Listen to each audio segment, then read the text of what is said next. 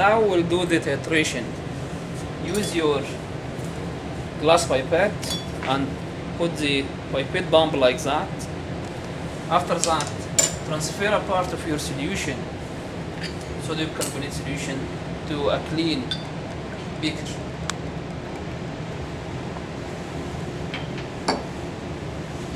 Have a conical flask ready.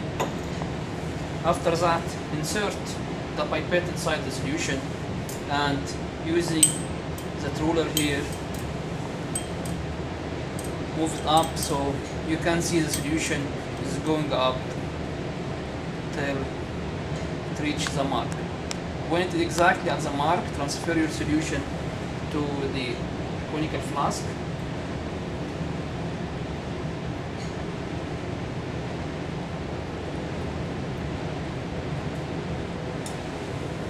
And now you can add more water to your solution because it will be diluted, but the number of moles stays the same. After that, we add an indicator, which in this case will be at the beginning, phenolphthalein. Phenolphthalein turn its color, or change the color to be from colorless in acidic and neutral solution to be pink in basic solution, like that. And add more water, and after that we'll perform the titration. In order to do the titration, you put your conical flask with the solution underneath the pipette like that.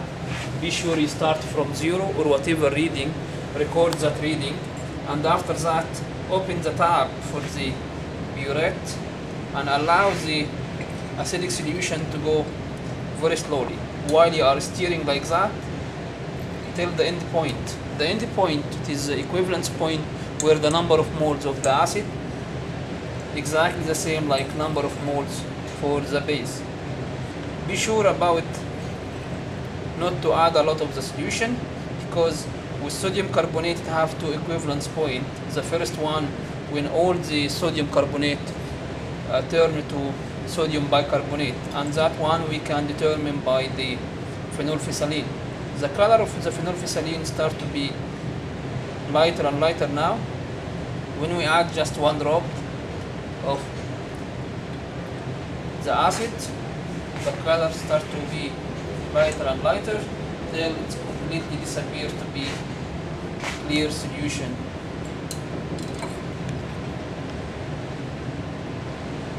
Now we can record the reading for that one, and after that you add sal orange. Sal orange is another indicator that we have two different colors for acidic and basic solution. Its color now is yellow. When we add more of the HCl to that one, its color change to kind of red or orange, or as it used to say, it's wine red. You can see now the color changed a little bit. Be careful when you add.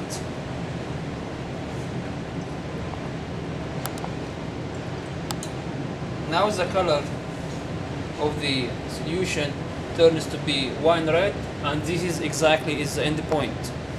This is a volume equivalent to the number of moles of sodium carbonate we used here. Here we titrate 10 ml of sodium carbonate. Now we have certain volume of the HCl of known concentration. Now you can use the formula molarity time volume for sodium carbonate equal molarity time volume for HCl. But be careful with the stoichiometry, because for each 1 mole of sodium carbonate you need 2 moles of HCl, hydrochloric acid. Now you can determine, you have to repeat the experiment 3 times at least to take the average and do the error analysis by determining the concentration or the molarity of the sodium carbonate.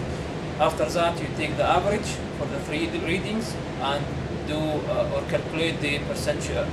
Thank you so much, and see you in the next experiment.